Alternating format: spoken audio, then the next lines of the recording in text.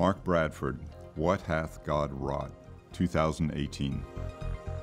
Mark Bradford is known mostly for his amazing paintings, which are born out of history.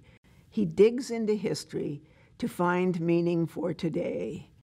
He is also a crusader for social change through building community projects. A significant one of these is in his home territory of Leimert Park in Los Angeles, where he has created Art and Practice. It's a nonprofit institution committed to supporting the needs of local foster youth and providing the community with access to contemporary art.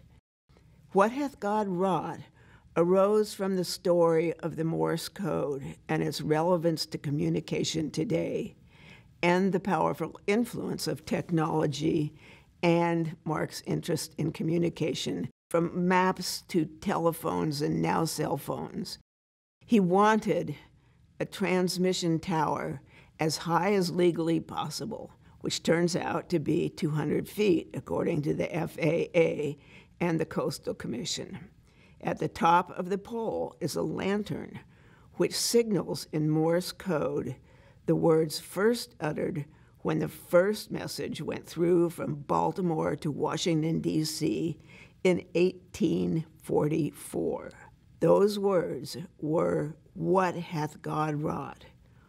What has communication done to our world?